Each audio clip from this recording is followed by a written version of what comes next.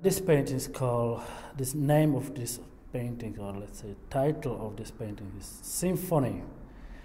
And I call myself painter, composer, because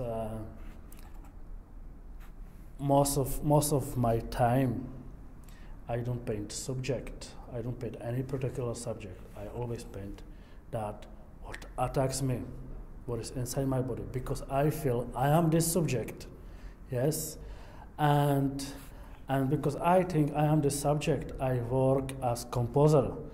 I paint every single part on the canvas, and I check how these things react to another things, and I do in composition, and I work as tuner of music or composer in the music when you're writing music.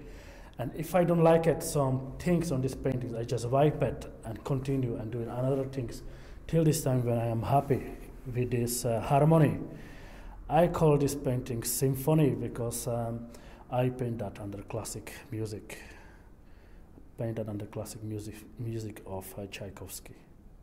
I call Symphony for red and black.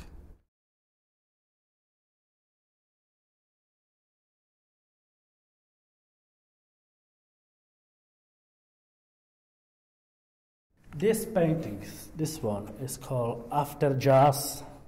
That was another my way how I start to work and under classic or jazz music or any different contemporary music.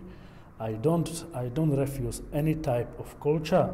This painting is symbolic of jazz music, and there is this jazz music. This time I paint that paintings under piano music of Oscar Peterson.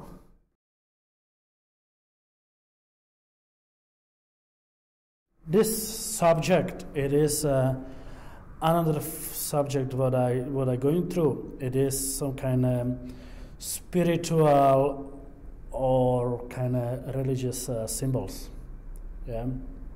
And that painting have name After 3 Days, which is symbolic of Jesus when he, and this is this symbol of when Jesus was resurrected.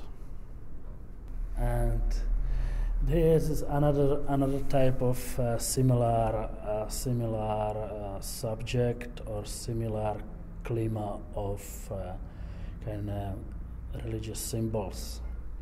And this name called just the head, but you can see when this is Jesus, and I paint like a yellow Jesus as light, yes, and I put him into his hands with stones,